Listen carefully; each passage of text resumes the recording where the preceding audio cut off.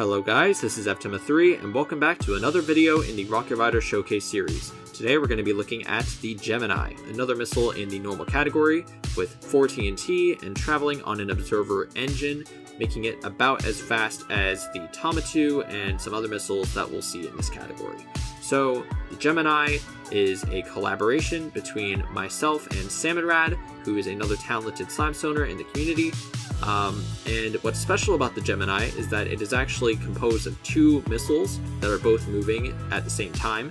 And so that means that if one side goes out for some reason, then the other side can continue on. So here's the explosion when both sides are present.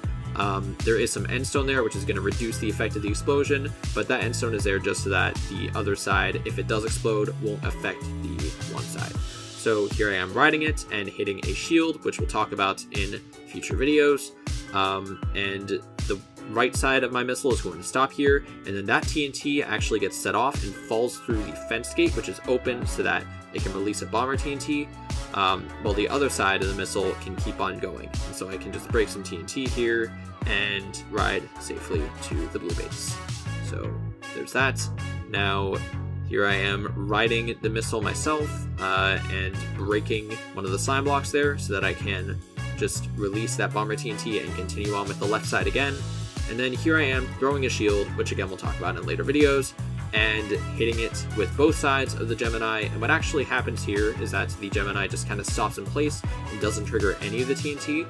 So it's a nice little feature of the Gemini, kind of safe for riding that way. So that was it for the Gemini. See you in the next video.